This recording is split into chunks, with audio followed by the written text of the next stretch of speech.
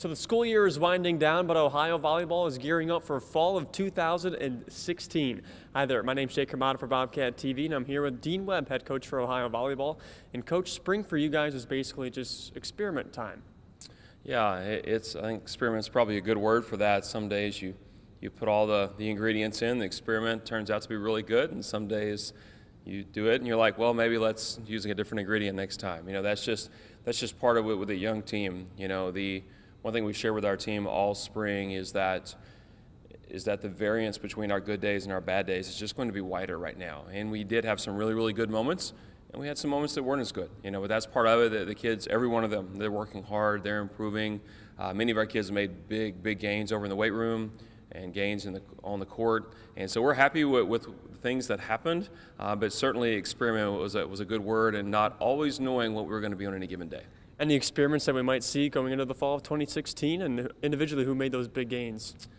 Well, I think there were several kids I think that jump out. I think Brooke in the gym, I think it's just a much different player, even though she's one of our older players. She's a rising senior and just an excellent player for us. She has made big strides in serve receive.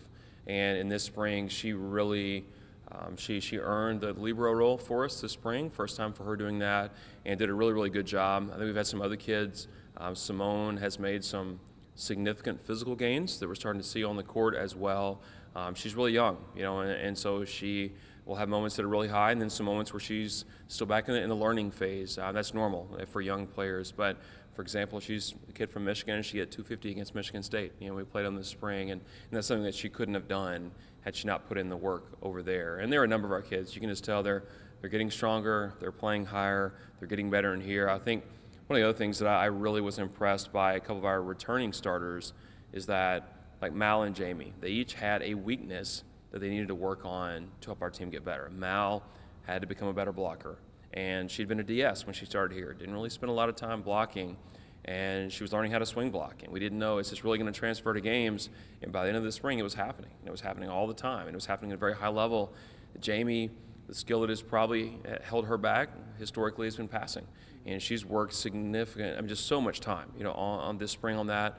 Maggie's worked with her on that, and they've really got her to a place that's good. And so she had a really good spring passing, and so to see two key starters improve the one area of their game that was holding them back, that really translates to helping the team move forward. So, Coach, when you and I concluded the season of 2015, when I asked you, what is the future going to look like? And you said, well, it's going to look very different. So how different is it really going to look come the fall of 2016?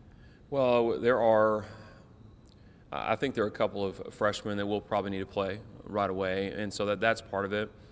You know, we'll get to preseason and we'll figure all that out. And kids will compete at every position. I think we are probably a good way to describe this team, and this has not been anything negative to any of our current players, but the reality is our top three players probably aren't as good as our top three players a year ago.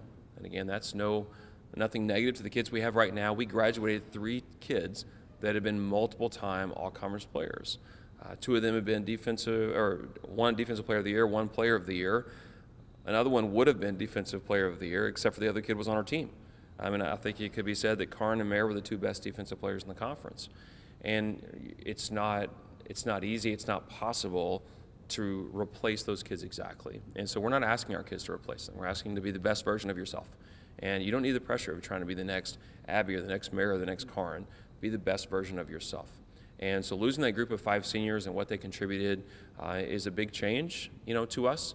And so maybe if our top 3 aren't as good as our top 3 a year ago, our bottom 3, our bottom 6, our bottom 8, our bottom 10 are all significantly better than a year ago. And so I think we will, as a unit, move together forward through the season and improve.